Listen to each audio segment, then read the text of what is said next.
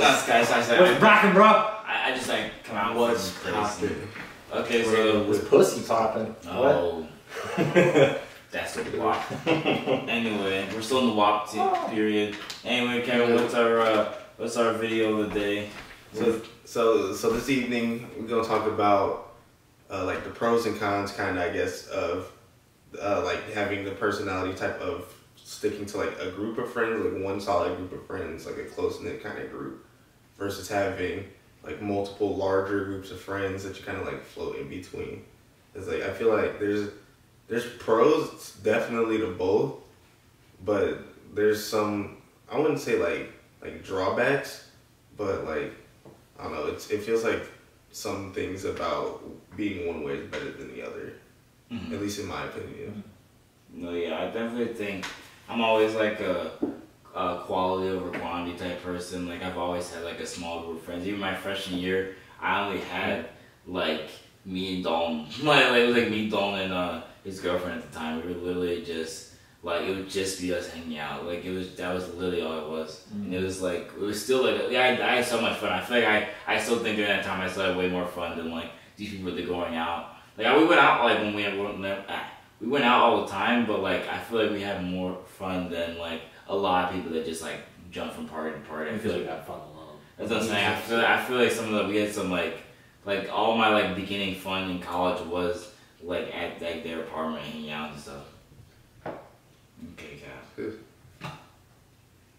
Maybe cat brawl going on. Don't mind this. No cats were harmed in the filming of this. Okay. But I would say I have got like a good viewpoint on this because I've been both types of people very recently. Like earlier in college, I had like my like solid group of like roommates and friends that we'd hang out with like consistently, but I also would like sometimes just bounce from party to party and group to group, and I did have like, I would say, decently solid groups of people around me like freshman year, but like I don't know, there was just something missing when you wouldn't have like, I don't know, it feels like you would have too much time spread too thinly over too many people. You can't really invest in one person for too long if you keep bouncing around because, hey. Stop. But like, it's like you feel like you're spreading your time too thinly between too many people. You can't really dig too deep with people. But like in the past year and a half of knowing like you two, and we all kicked it very consistently. Yeah. Like I mean, we lived together. Yeah. Yeah. Most of the time among ourselves, pardon the error in the cats. They're broken. They're broken. They are indeed broken. No, anyway, what's it called? Like the moments I've spent with you guys, we've obviously gone out a lot and like met a lot of interesting people, but we basically like stuck to ourselves. Like I feel like the value in that has created such a strong base compared to having like a whole bunch of people that you're like all right with, compared to having like 2 or 3 people that you're just like rock solid with. It's like a solid foundation. Like you guys don't if you have like a close group of friends like this, they don't flake. They're always there. But if you have a whole bunch of people that you're not really like cool with or anything, it's like kind of flaky and wishy-washy. It's like you can't really build a sturdy foundation on that. No, yeah, I agree. I think there's no point of having like what's the point of having like 100 contacts in the phone if you can only really call 5 of them? Like there's no point of having this mass quantity of people if like they're not really there to help you. Like it just seems like it's also more of like I have this thing personally like I don't know if it's like I wouldn't say like a problem, but it's just something like I do. Like I kind of we have like a small solid group. I like strongly put like all my energy onto like the things that really matter to me, and a lot of it is like I don't expel it on a lot of bullshit, like a lot of like small stuff or stuff that doesn't really matter. So because I'm just able to like put all that emotional energy back into like my small group of people versus like you said, spreading yourself super thin. Because to me, that's like emotionally drains me to have all that stuff going on. Like that just takes too much energy. That's what I'm saying. Everyone in high school had those groups where like one group's beefing, doing this and that. And, like it just takes so much on your head. Like it's not even important. Like I shouldn't really be thinking about that. And that like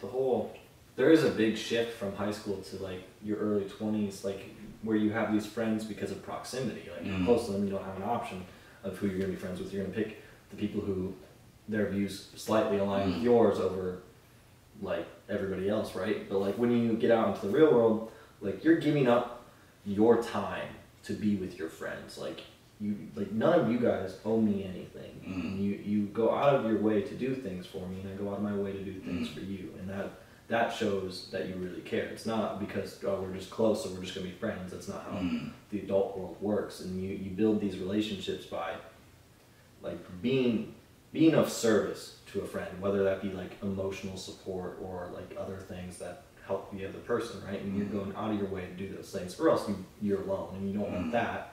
So you have to like find a way to be useful, right? And you do that by being emotionally available for your friends, like when they need to talk. And what would other things be that you do to like help your friends, right? Yeah, I was saying this is a big thing to phone trick or something. It's almost like when me and Kevin were just talking about, I don't think people realize like the magnitude of like what you when you expel energy towards somebody and they completely shit on it, like how big that is to somebody. Oh, yeah. Just because like you said, I don't owe you anything. Like we don't live like in proximity. Like I went out of my way. Like we met each other through convenience or wherever. But like since I met you, I'm choosing to go back to you and hang out with you and spend this time with you. And then like we don't have limited time, bro. And then like we expelled all this time together, and it was like for you to just like shit on us. Yeah, betrayal like kind of.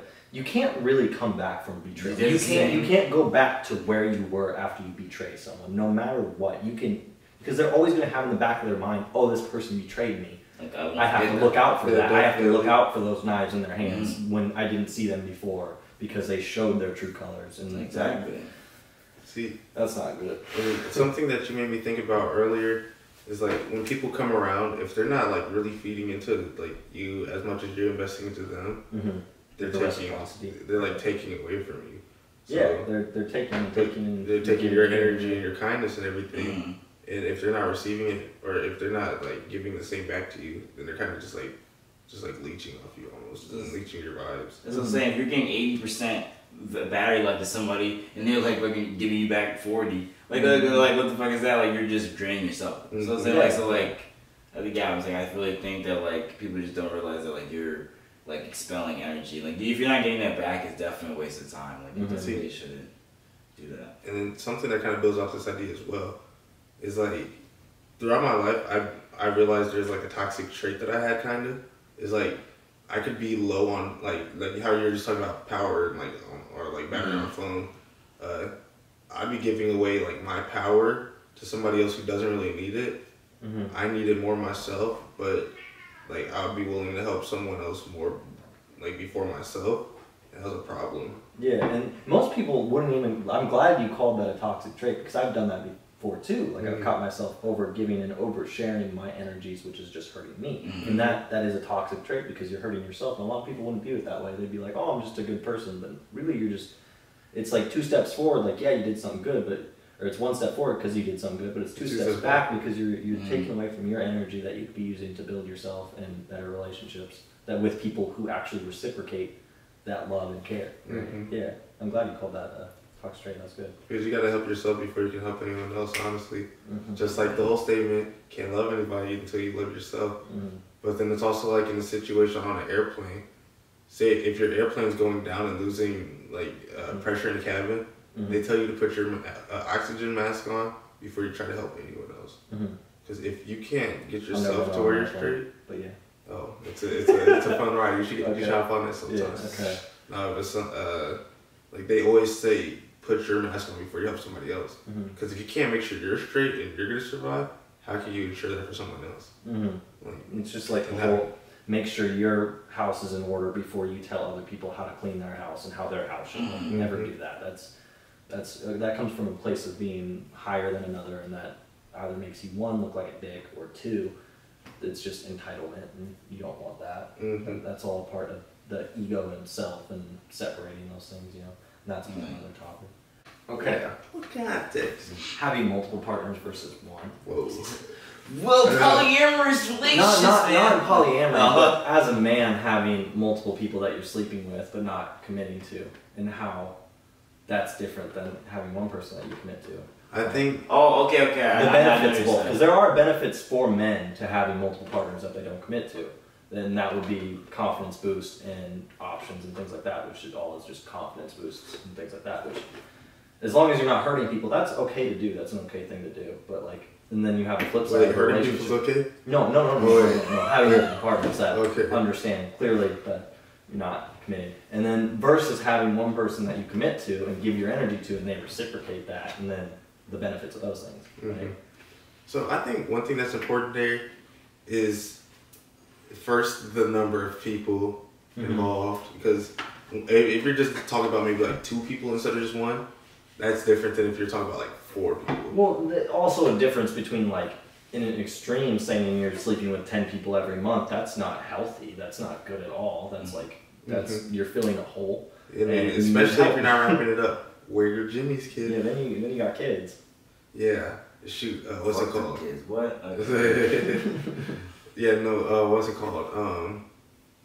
I feel like if you have like maybe like 2 people that you're not committed to, like 2 or 3 people, you can kind of split your time up pretty evenly between that, and like you could be able to form like pretty solid, formidable relationships. Even then, yeah, you build friendships with those people, and you build confidence for yourself because you're like, hey, I have these people actually want me, and I enjoy my time with them, and they enjoy their time with you, and it's good and received. And like more so, you can still like kind of build with those people. Yeah. Even if like one day it ends up not being like going towards like an actual relationship where you guys are like building towards like a real future. Yeah. You guys are still building like solid bases in people that you could probably rely on later. Yeah. And if you guys are on that mature level. Yeah, and the whole emphasis would be maturity and clear communication. Yeah, communication is number 1. Yeah, of intentions. And then you have the flip side, which would be getting cuffed up and. No, I think the only reason why, like, we're talking about, like, I think the only reason why, like talking to a lot of people, like, not a lot, but, like, talking to multiple people at once, or, like, just, like, meeting someone really quickly, like, the reason why I think, like what makes it, like, make or break, basically, is for both people to be on the same page from the beginning. So I feel like the only reason why, like, I feel like my relationship is, like, pretty good. Like, personally, I mean, it's my biased opinion, but, like, I think it's pretty well. I haven't had one before, but in my opinion, I think it's better than most things I see. So like something I feel like what led to that was just the fact that like even from the beginning when we first started talking, like I feel like I like pushed a lot of times like what like I wanted or like what I was thinking of moving towards and like what page you were on. I even talked about like one of the big things was I was saying if you have like we've been having any like real problems, and if there ever was like a real problem, like I like confrontation. I feel like there's need confrontation in relationships. That's like I don't have, like, I'm just like everyone else. Like I don't like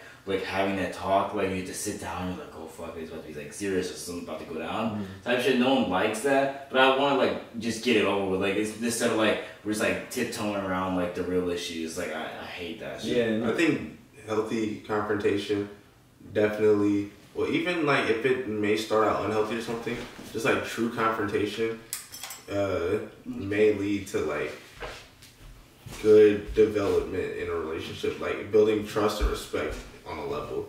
Because like if you guys set your boundaries, that's such a more respectable thing to do than just like never lay it out and lay out intentions and lay out this and that. Because then somebody's gonna betray you, like we were talking about earlier, and then they're going to be like, well, you didn't set your boundaries. So you have to be very clear with how you talk to people, be very concise in your speech, and be open and honest about what you want and what you don't want. And you have to kind of, if you're getting into a relationship, you have to know what you want and what you don't want, or else you're about to be trampled on by like the worst betrayal you've ever seen. Because when you love somebody in a committed relationship, you're giving them that power to actually hurt you. Like, and that's like, the power I give you to hurt me is far less than what I would give a woman that I am deeply in love with to hurt me, because you have a deeper commitment to that person. So the betrayal is heavier, right? Yeah. I think one of my favorite lines from Big Sean's most recent Cat. Hey, D. I was saying beat his ass. No, I was saying one of my favorite lines from Big Sean's new album. He says like, I'm careful with who I love, because who I love is who can hurt me. I love that. I love that line because like it's just like very important. Like it's very important. Just like the people you keep in your life.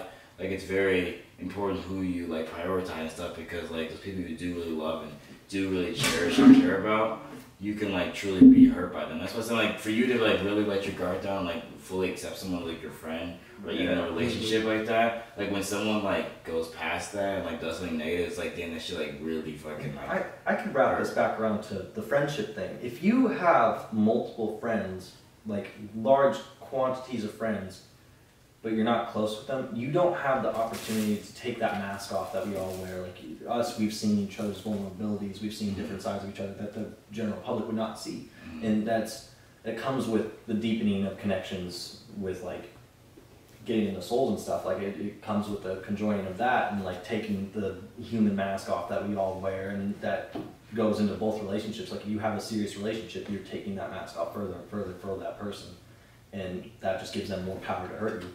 And obviously don't go into a relationship thinking, oh, this person's gonna hurt me because I'm vulnerable. No, yeah. Vulnerability is not a weakness. It's like it's one of the greatest things humans can do for other humans is show them how vulnerable they are. It's probably more of a strength, honestly. Like it's being strong if you're strong enough to if you're strong enough to be willing to take hits, like that's something. And that's why over the years I figured out I'm a strong person, or I believe I am at least. I don't know, maybe there's people out there that are way stronger than I am. But how much you bench?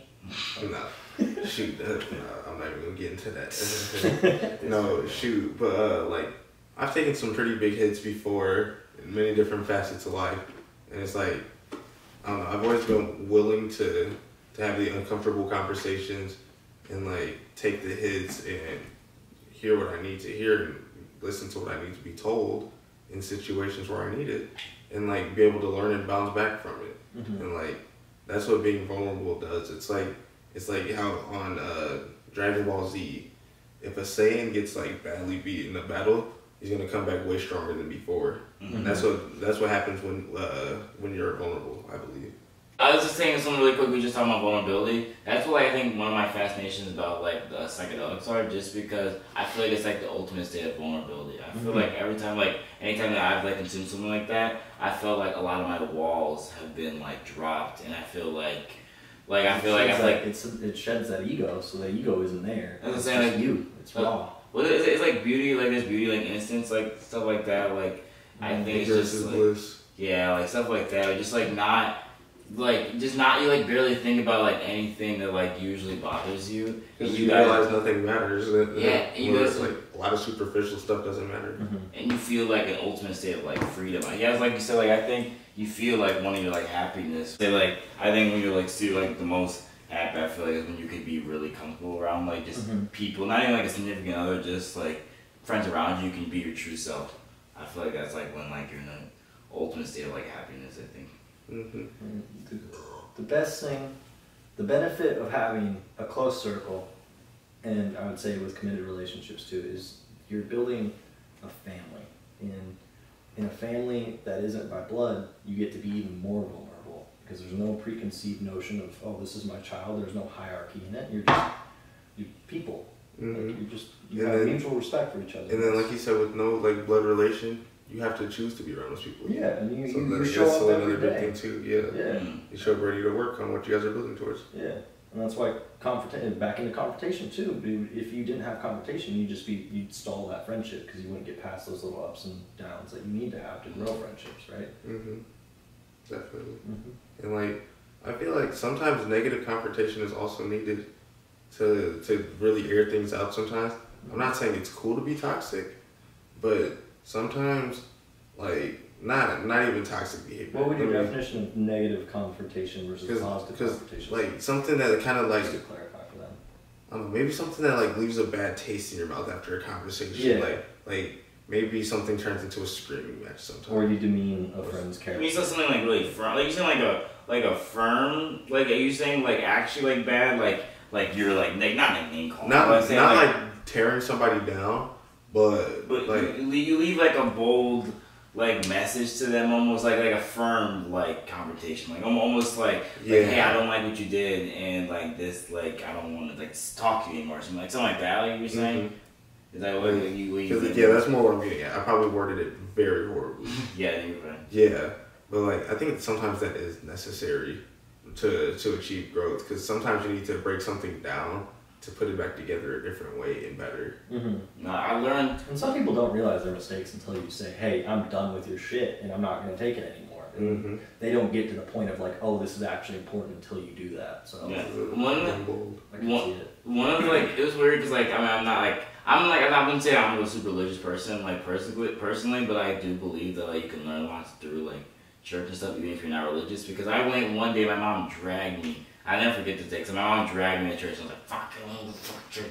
And I actually learned something that I think about like all the fucking time, and it's weird. And I remember telling my mom, like, thank you, like, for making me go. Because this day, like, I learned it was like, the pastor was talking about balloons and anvils, and I think it's one of the coolest things. Like, if you're thinking of yourself as like a balloon, you obviously just want to, like, you're thinking of yourself just keep rising and getting better. But like, you just think about like these like unnecessary like people, unnecessary emotions as anvils, and it's almost like they're tied to your little balloon, and you can never get any higher without like cutting the strings of like a lot of like your like not even like emotions, but like just like wasted energy or like wasted potential. Like you can't really go, like you can only go so high with that weight on you. Because it's like for example, like a power strip.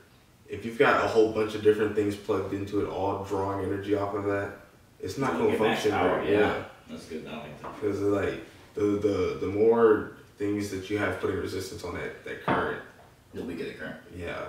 So if you remove like the resistors, in this case like unnecessary people or like things in your life, then you can run it like to like a higher potential. Like more power. Update your graphics settings. Yeah. New graphics card and motherboard. Get more FPS. Liquid crystal cooling. Yeah, we can bring that one back. I feel like that was a really good conversation about like friends and like relationships and like unnecessary like things in your life. Oh shit. Yeah, I think so. That was good. Any closing thoughts? Closing quotes? I don't know, man. Keep your circle tight. Cut your grass low so you can watch out for them snakes. Oh yeah. And drink your water, kids. That too. You know what they and rack your jimmies. That too. They said, Drake said, my circle's so small it's a period. I do feel that. I feel like my circle of people is very small. And I like it that way. You're on your period. Bleeding out my butthole. Yeah. Alright, team. Trip Team 6 out. Over and out.